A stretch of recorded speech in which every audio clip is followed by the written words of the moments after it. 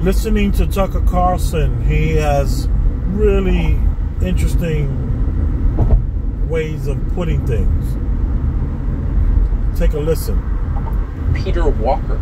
Like so many in finance and consulting, Walker spent an awful lot of his career doing business in China. We have no idea how much money he made doing that. We do know that along the way, Walker internalized a lot of the attitudes of China's totalitarian government. During our interview, we asked Walker what he thought of China's lockdowns. Here's what he said. Now, credible reports suggest that Chinese authorities locked people in their apartments and left them to die. We know they snatched people off the street and threw them into police vans. God knows where they went. That's the quarantine that you think they deserve high praise for. Why? Well, I think, Tucker, if you just look at the results, okay, so I know there's always going to be questions about exactly what the numbers are, but I think the harsh action that they took, given the scale of China and the number of big cities in it, was exactly what they needed to do to be able to prevent the outbreak from going any further. And the reality is the outbreak hasn't gone much beyond Wuhan.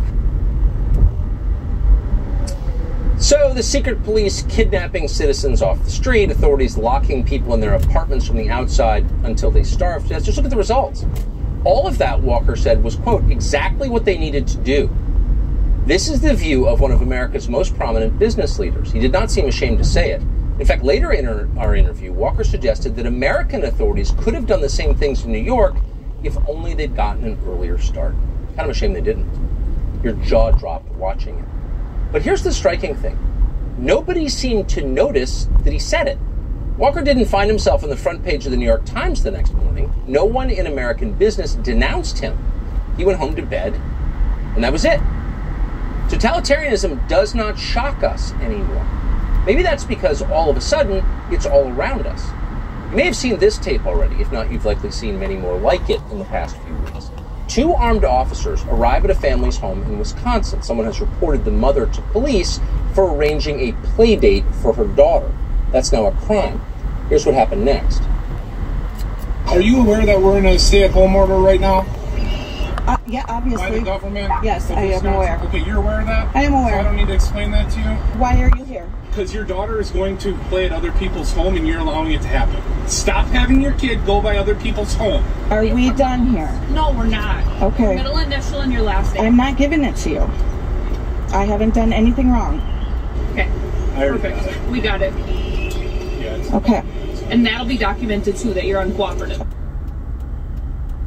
You were uncooperative. That will be documented. Notice the tone they strike with this mother. They are standing on her property, uninvited, hectoring her about the so-called crime of allowing her daughter to play outside the house.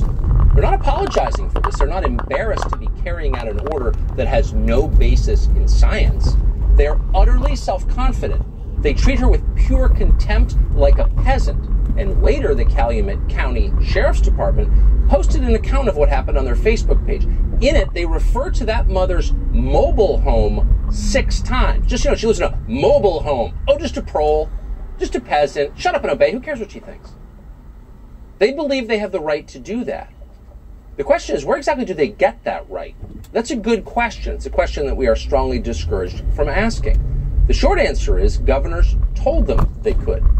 Never in American history have politicians been more powerful than they are now. Effectively, they are gods. In the state of Maine, for example, Governor Janet Mills now has the power to suspend any law she doesn't like. She can seize any state resource she feels like seizing. She can force any citizen or all citizens from their home. She can do all of this for as long as she wants, as long as she believes Maine is in a state of emergency.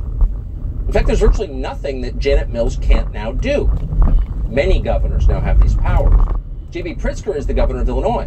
On Monday, Pritzker did his best to explain why his word is now law in the state. It has to be law, he explained. Otherwise, thousands would die. The stay-at-home order has prevented tens of thousands of illnesses and thousands of deaths. History will remember those who put politics aside to come together to keep people safe. It will also remember those who so blindly devoted to ideology and the pursuit of personal celebrity that they made an enemy of science and of reason. I just paused that for a split second. This governor actually says that you have made yourself an enemy of science. Wow. In 3 sentences, Governor Pritzker framed himself as a leader of historic stature. Those who doubt his decrees are, quote, enemies of science and reason, enemies of civilization itself, enemies of the state. 2 days later, on this Wednesday, it emerged that Pritzker's own wife, who has her own state employees, was one of these people. His wife apparently had violated the lockdown herself. Governor Pritzker was asked about this. Here's how he responded.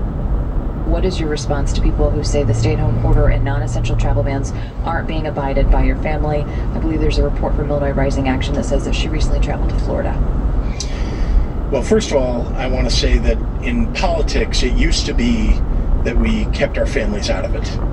You know, my official duties have nothing to do with my family. What? So I'm just not going to answer that question. It's inappropriate, and I find it reprehensible, honestly, that reprehensible. He finds it reprehensible. Is this governor out of his mind? His wife gets to leave the state, but you do not. That reporter wrote a story about it. Yeah, how dare someone cover that? Asking about whether or not J.B. Pritzker's own family is obeying the order that your family is morally obligated to follow is, quote, inappropriate. Indeed, the governor says it is reprehensible. How dare you? It would be very useful in moments like this to have an independent media. News organizations exist. He says you need an independent media. He is with Fox. So is it that Tucker Carlson is just so tough he can just say and do whatever he wants? I don't know. I would still say it's part of just creating sides. But let's just continue. Let's continue. To hold the powerful to account.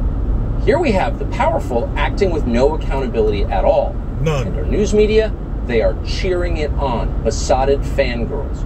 No abuse is too grotesque for them. No talking point is too stupid to repeat. Reporters will do whatever they are told. They are all in. MSNBC recently sent a camera crew to document one of the latest and most Orwellian developments in America's descent into Chinese-style social control.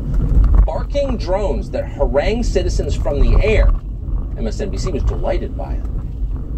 Please move away from each other and separate. Elizabeth, New Jersey is now using drones to spread the life-saving message. You are not immune to this virus. Move away from each other, commands the state of New Jersey. Break it up! Your God-given right to free assembly has been suspended indefinitely. Back inside, proles, or you will face the consequences. MSNBC applauds this as if it's all completely normal. In fact, it is, they tell us, a life-saving message. Handmaidens to the corona security state. You see the way he refers to MSNBC as being the ones that say this. As if Fox News doesn't have their version of this being okay. So he's part of the left and the right paradigm where you pick a color, you pick a size, very much like the Bloods and the Crips. Bloods can't hang out with Crips, Crips can't hang out with Bloods, and Republicans can't hang out with Democrats, and Democrats can't hang with Republicans. It's all about picking these sides, because the more they have sides, then the harder it will be for us to unite. But to their credit, at least MSNBC put it on television. Most outlets don't even bother to cover stories like this. The other day, prosecutors in New Jersey charged 9 people for daring to participate in a Jewish wedding in their backyard. A few months ago, that would have made the news. For 250 years, Americans have enjoyed the unfettered right to practice their faith as they choose. Now they don't. It happened overnight. Last month, Christians across the country were legally prohibited from celebrating Easter in their own churches. The national media barely noted it. How exactly is this happening? Well, it turns out that's not clear. Strangely, not very many people have asked. Politicians have no right to do any of this. They cannot make it illegal for people to go to religious services. The Constitution of the United States expressly prohibits that. The words could not be clearer. The First Amendment explicitly prevents government from making any law that inhibits the exercise of religious faith. That's not a detail or a footnote. It is a cornerstone of our history and of our legal system. Millions of people, probably your ancestors, fled to this country from around the world precisely because our Bill of Rights gave them this guarantee. It's why this country was founded. And in a moment, it's gone. How? Where did politicians get the authority to do this? Because some elderly, power-drunk epidemiologist told them to do it? That's not how our system works. It can't work that way. Occasionally, you hear someone complain about this. Some lonely civil libertarian will fret that we may be on a slippery slope toward losing our rights. If only. We're already there. We've slid to the bottom of that slope. Our rights are gone. No one has explained how politicians are allowed to do this. Where's the authority come from? How can they override the Constitution? Nobody seems to care. They're too afraid. But if you think this moment is scary, consider what might come next.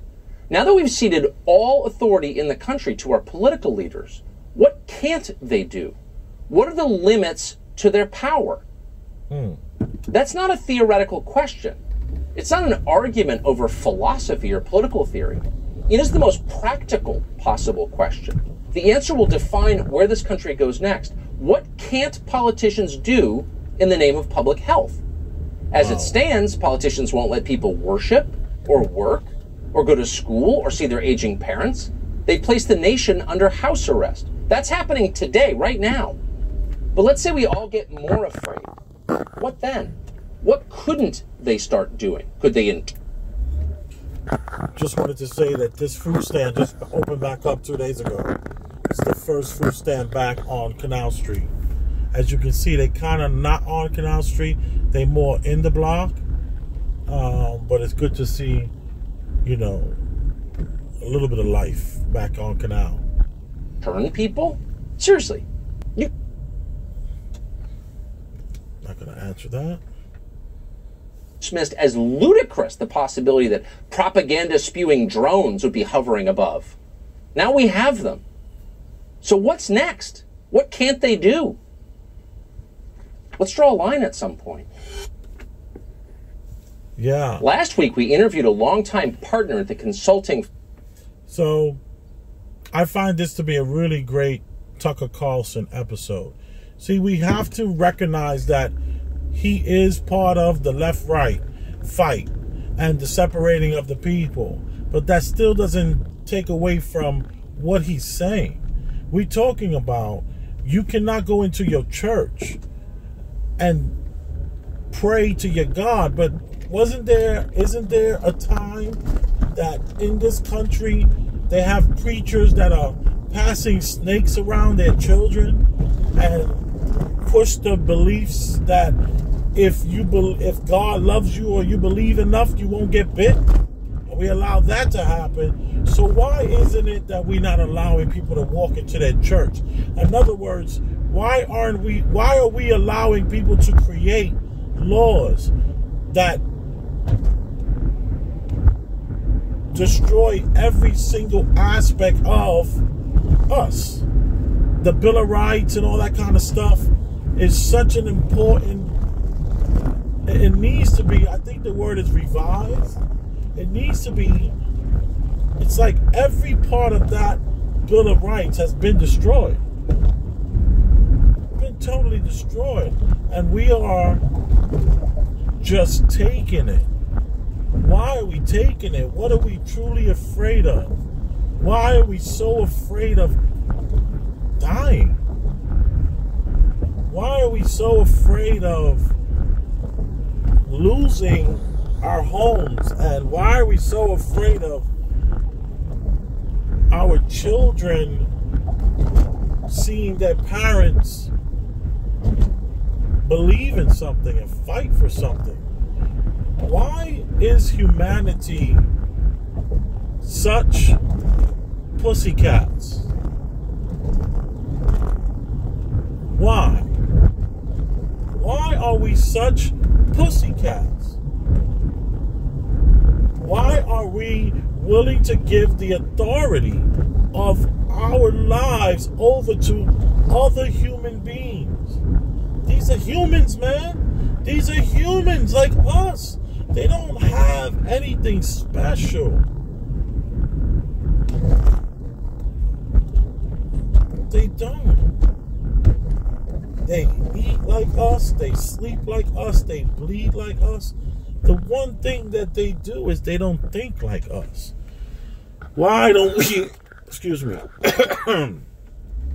why don't we recognize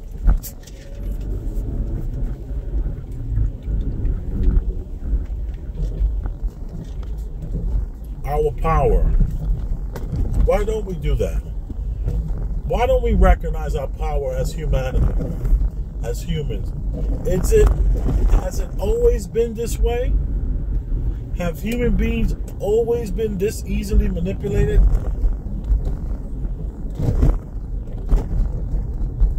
It makes me sad.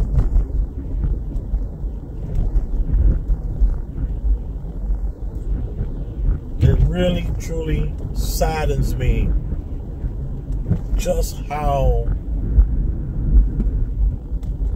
pussycat we are. What is wrong with us? Why are we allowing people to have so much authority over us, to rule over us as if we're just like this group of people that like how did they, like, what? I'm just confused. How did they do it? Why are people so afraid? Why are people so damn afraid when the reality of it is just that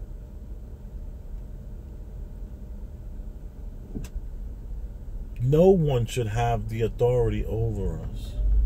No one should be able to say, yo, hey, you can't walk that way because it's dangerous. You know, I know when you go to the Grand Canyon, there's these trails. And before you hit the trails, there's these guards and rails that are up. And these rails and these guards are up to basically protect you from falling down, let's say a 10-foot or 20-foot cliff, you know? And what that does is it shows you that there's like a massive amount of people that want to look over this edge and they want to take pictures, or they put up these, like, you know, barriers. But they're like only about 4 feet tall, and you can actually even slide in between the barriers. And it's like all these decks all around. Like, they built these amazing decks all over the national parks and forests. They have all these decks overlooking these amazing, incredible views. And they also have these signs. And these signs all tell you that beyond this point, you're on your own. So I don't have a problem with government. And I don't have a problem with telling people, listen, there is something out there that is killing people, and people are dying. So what we would like you to understand is that there should be some sort of time period where you can, like, quarantine yourself, or don't step over this line here because, you know, this you can get hurt. But the great thing about being an American is that the fence is only 4 feet tall, and you can slide in between them, and you can just take your damn chances, you know? And then if something happens to you and you got to call for help, they charge you for that. You got to pay for the helicopter, you got to pay for the gasoline of the helicopter, you got to pay for your gauze, all that. If they drop a rope trying to freaking get you out of there, you got to buy that rope. See, that's the America that I like. Look at this guy balancing the ball on his head. Hey, yeah. Yes, sir.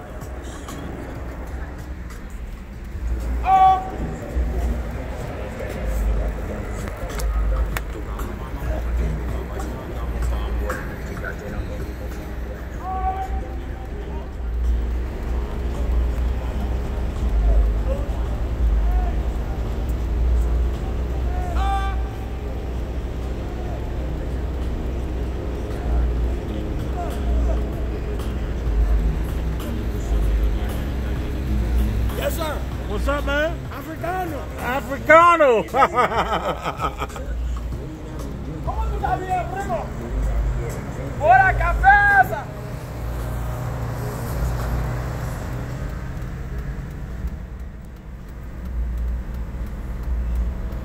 He's having a good life right there, boy.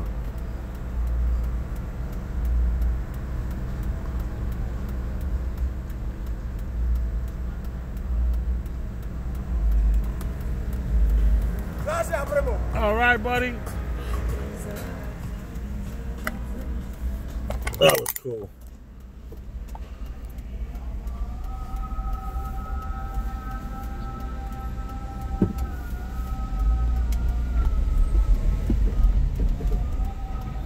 No, come on, I got you. Get it.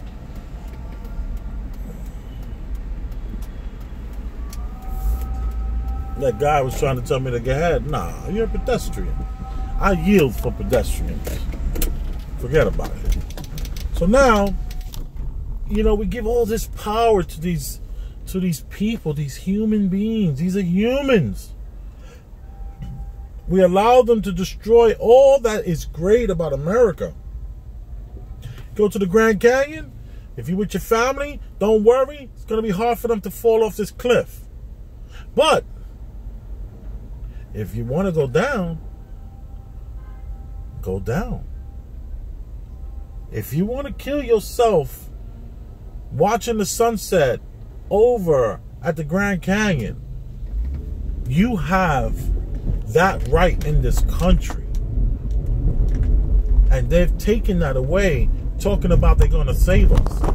But in between that, they're using the police to enforce totalitarian rules. They're using the police. And you heard the cops when they told the lady, I'm going to write down that you were not cooperative. Isn't the whole point of dealing with the police to understand your rights? You do not have to cooperate with the police in their investigation of you. That's what the Fifth Amendment is all about. Remaining silent and not allowing the police to gather any information that will lead them to the arrest of you, the conviction of you, and any form of you being imprisoned. You do not have the right to assist in that. At what point is it that we're gonna not? When are we gonna wake up? When are we gonna say, yo, nah, I'm going to the park? And no, governor, we're not listening to you. All these governors are telling you to put on the mask, but they won't even wear it themselves. All these governors are telling you to stay home, but they won't stay home. And neither will their family members stay home. Why is that? Because you're not in on it. You are the public, and the public is not worth anything to them. We're just cannon fodder in today's war. I say, do not be afraid to share a video. You see, you don't have to storm the castle anymore. You don't have to storm the castle. But what you can do is you can share videos. You can speak out in the comment section in their live. They are reading the live. And you can put it out there, because let me tell you, they hear everything you're saying. It's not just Alexa and Siri that are listening. The phone in itself is a listening, tracking device. And don't get it twisted. It is being used. But they like that you're silent. They love that you're silent.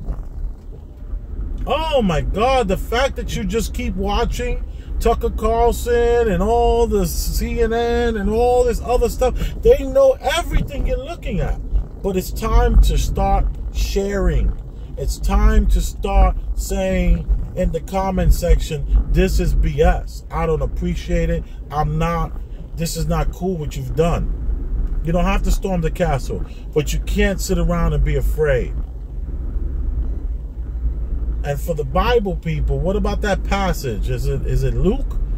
Luke talks about how, what does Luke talk about? Luke says,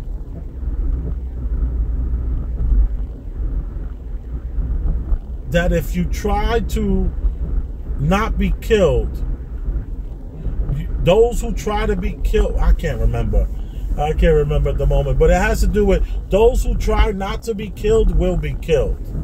And those that try to be killed or fight to be killed will survive. Something to that effect. Just think about it. I appreciate you. I appreciate you very, very much.